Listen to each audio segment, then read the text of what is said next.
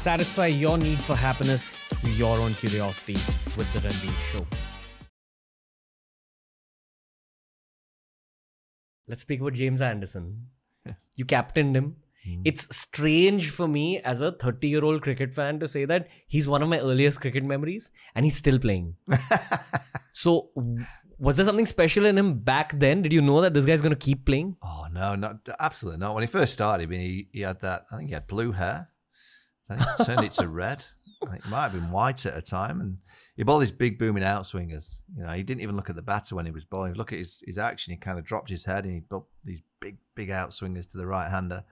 Then he got an injury and then he was out of the side. He wasn't a part of the 05 team. And then 2006, he didn't play. And then we went to New Zealand and we got him and Broad into the side. They just, I never ever felt that either of them were going to go to the levels that they've achieved. It's remarkable, the longevity that they have given the game. And you know, waking up as a batter every morning is hard, but waking up as a bowler, can you imagine what the body's, I mean, all I ever look at is Jimmy.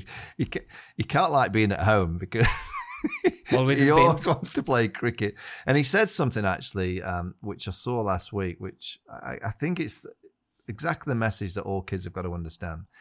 He said to be a cricketer, you've got to love fielding. So when he first started playing the game, I think it was at Burnley Cricket Club, he was just the fielder, diving at square leg. He loves fielding. And again, I didn't like fielding.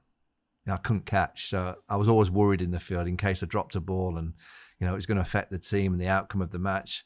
And it's easy for those that are naturally gifted at fielding, you know, it's easy for them because they take catches and they're not worried about that. But someone that's actually is concerned about fielding because you might drop the ball that loses your team the match. You know, a lot of anxiety creeps in. I used to worry more about fielding than batting or bowling a couple of overs because I thought, oh God, I just can't catch. And if I drop that ball, that's the game over. I'm going to look an absolute idiot. So that message by Jimmy was a perfect message for me. For all kids that are starting out, be good at fielding. Because if you're really good at fielding and you enjoy fielding, but it's the one skill that you do more than any of the others. So you might as well get good at fielding and it'll give you that longevity. I mean, you're seeing players now that are playing longer than ever. They're fitter. They actually eat the right thing. I don't think they drink consistently. Anywhere near what was being drank in the old days, but I wouldn't change that. I loved it. You know, there's this opportunity now for I guess a playing career. My day, if you've got 12 years out your playing career, you've done well. I genuinely think these days there's a 20-year career there for the players if they look after themselves, do the right thing. But you've got to be good at fielding. If you enjoyed today's clip, make sure you check out these curated playlists that we've made especially for you related to the subject that was spoken about in this clip.